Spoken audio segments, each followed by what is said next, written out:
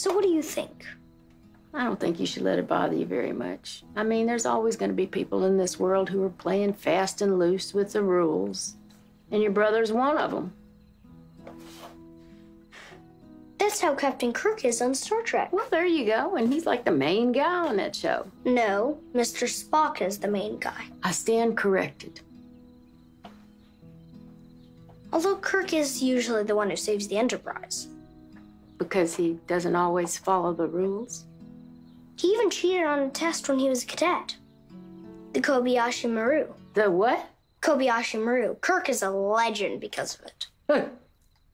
Kobayashi Maru.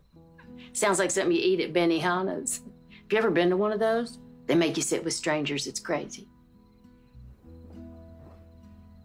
Do you think a Spock could become a Kirk? Well, in my experience, most people stay the miserable bastards they are their whole entire life. But I have seen some folks change.